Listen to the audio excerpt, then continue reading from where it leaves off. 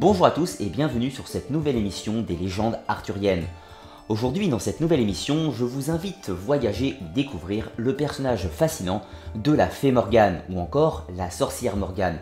Tantôt bénéfique ou malfaisante, cela va dépendre des légendes, des auteurs et des situations. Entreprenons ce nouveau voyage dans les légendes celtiques.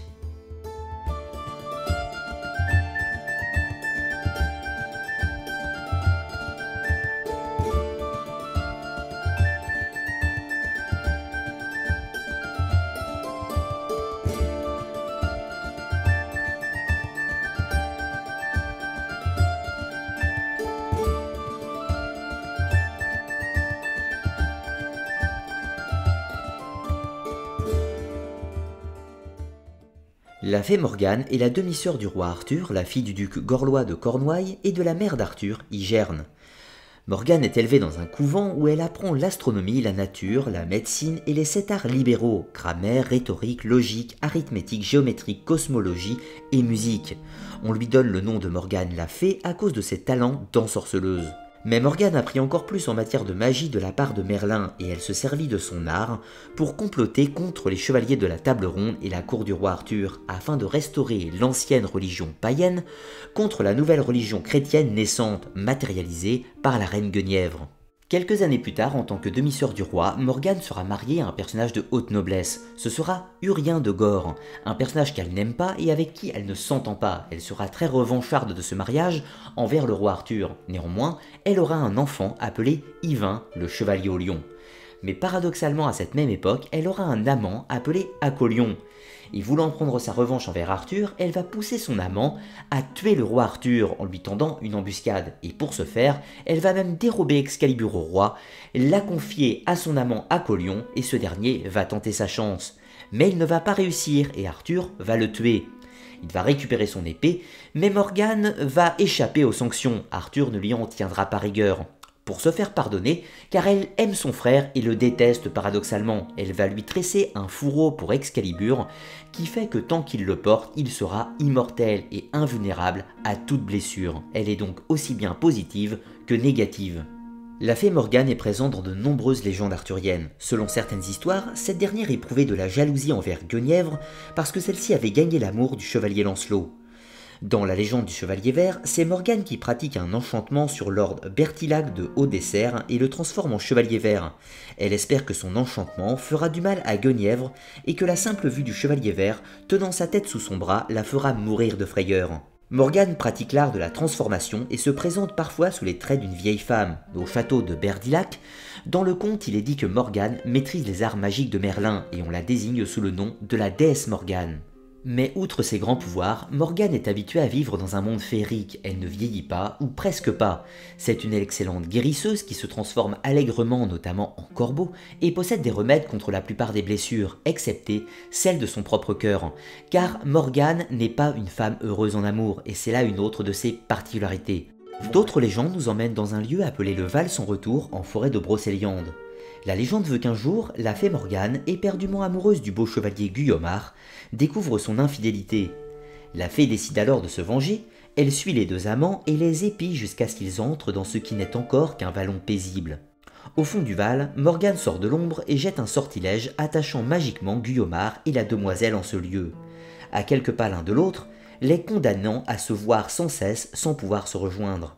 Et les deux amants demeurent tourmentés par le désir pour l'éternité. Morgane destine également cette peine à tous les hommes coupables d'infidélité et dont l'imprudence est de pénétrer dans le Val sans retour, dit encore le Val aux faux amants. Nombreux sont les prisonniers de Morgane. Pour tous ces infortunés, la prison est relativement douce. Morgane leur procure musique et jeux, mais une prison reste une prison et les occupants peu à peu finissent par mourir de langueur. C'est alors qu'un jour, Lancelot rencontre une jeune fille en pleurs qui a perdu son amant. Voulant savoir s'il lui était fidèle, elle l'avait fait entrer dans le vallon de Morgane. Hélas, le jeune homme n'était point ressorti et la jeune fille, inconsolée de son absence, était prête à lui pardonner son infidélité. Lancelot compatit et promet de porter secours au jeune homme afin de la délivrer de l'emprise de Morgane. Après avoir emprunté le chemin du diable, Lancelot parvint à l'entrée du Val où se dresse une tour. Il affronte un dragon, passe une rivière, vint à bout de 2 chevaliers gardiens du guet qui disparaissent par enchantement. Lancelot fait alors face à la fée Morgane, mais ce dernier ne va pas succomber à ses charmes et à ses enchantements, car son cœur est pur sur le point qu'il est amoureux de cœur de la reine Guenièvre et fidèle à cet amour. Il pourra donc briser l'enchantement du Val sans retour. Cela ne va faire, ceci dit, qu'attiser la haine de Morgane envers la reine Guenièvre. Dans certaines versions de la légende, Morgane est également la mère de Mordred, un enfant qu'elle aura avec Arthur, son propre frère. Elle aurait dupé ce dernier afin de concevoir un enfant de lignée royale, de détruire le royaume de son frère, éventuellement de prendre le pouvoir, mais surtout pour restaurer l'ancienne religion païenne et combattre l'avènement du christianisme qui pour elle est le pire des fléaux. Car au cours de son initiation magique, elle entrouvera les brumes d'Avalon et deviendra grande prêtresse de l'île sacrée. À la fin du conflit qui opposera Mordred avec Arthur, ces deux derniers vont s'entretuer, son fils et son propre frère. Elle va néanmoins se repentir et c'est elle qui va accueillir le corps d'Arthur, l'emmener sur la barque d'Avalon, accompagnée des 9 grandes prêtresses et lui faire le dernier grand voyage vers le Siege, l'autre monde. Car elle est la prêtresse d'Avalon, la prêtresse de l'autre monde, la prêtresse de l'ancien culte. Et malgré tous leurs différends, elle accueille à bras ouverts Arthur dans le royaume des dieux celtiques. La fée Morgane est un personnage absolument fascinant car il compose tout à fait le dilemme de cette époque et le dilemme des auteurs entre l'ancien monde païen et le nouveau monde chrétien. Dans la version chrétienne de la légende, Morgane est la méchante sorcière, la méchante fée, celle qui est en opposition au christianisme, en opposition au roi Arthur, mais surtout à la reine Guenièvre. Car Guenièvre représente la chrétienté, elle représente la Vierge, la femme soumise à l'homme, la femme qui obéit, la femme qui a la juste morale chrétienne. Morgane est la femme libre, indomptable, la femme celtique qui peut diriger, prendre des décisions, qui est maîtresse de sa vie, maîtresse de ses amours également.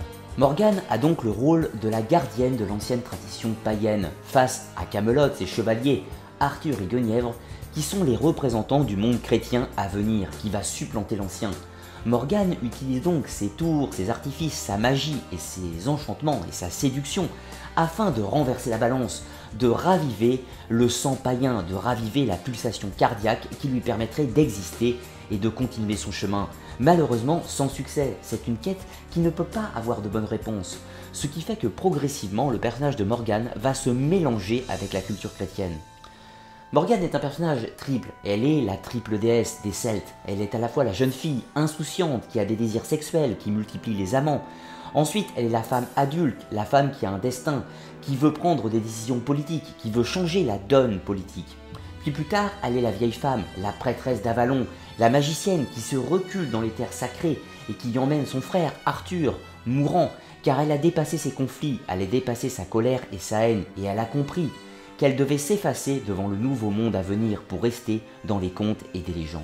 Ce qui est important, c'est que la fée Morgane, sous ses 1000 visages sur tous les auteurs, revêt toujours une chose, elle est la gardienne de l'ancienne tradition, celle qui détient la tradition primordiale, les mots secrets, qui contrôle les portes d'Avalon, la barque magique qui permet de se rendre sur l'île sacrée, et de ce fait Morgane a bien réussi son œuvre.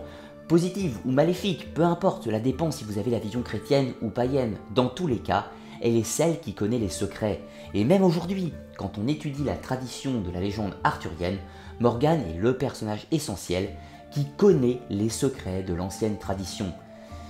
En voulant refaire vivre la tradition païenne, en la mélangeant dans le christianisme, en s'immisçant dans les légendes chrétiennes, elle nous est parvenue même à ce jour. On pourrait dire donc que Morgane, de prime abord, est la grande perdante de la légende arthurienne, car elle est supplantée par le christianisme arthurien et Guenièvre, mais en réalité, elle en est la grande gagnante, car le paganisme n'est pas mort, il existe toujours, dissimulé avec les mots secrets dans la légende arthurienne. Comme d'habitude, vous pouvez soutenir mon travail en partageant la vidéo, mettant un pouce vers le haut, mettant un petit commentaire ou encore aller sur le Tipeee de l'émission afin de soutenir mon travail pour avoir accès aux émissions privées également. Dans tous les cas, je vous dis à très bientôt pour de nouvelles émissions d'histoire, archéologie et mythologie sur Arcana, les mystères du monde. À très bientôt.